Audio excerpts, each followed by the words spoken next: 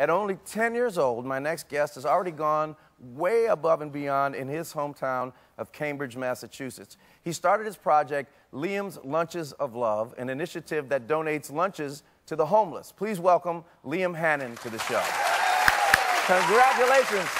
Now, you know, we do this segment called Leading Ladies. Because of you, we may have to start a segment called, like, Leading Little Dudes. Because this is good stuff, and I'm excited. Tell everybody about Liam's Lunches of Love. Well, it started because I didn't want to go to summer camp, so my dad said I had to do something productive, and we found this treasure hunt website where you have to do academic challenges to move forward. So I picked service, and the first week it said you have to do something to help people experiencing homelessness, and so there were a lot of people who were experiencing homelessness right outside my building.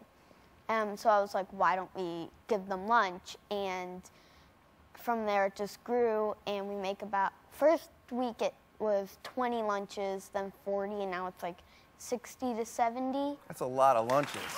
What would you tell the other kids? This is really important. You have a chance to let all of the kids watching right now know what you think they can do to make a difference. Well, I would say to start small, start local, don't try and start big or else you'll get overwhelmed, and also get your friends together and do something that you love and that you think will make a difference. Man, those are great words of advice. Those are really great.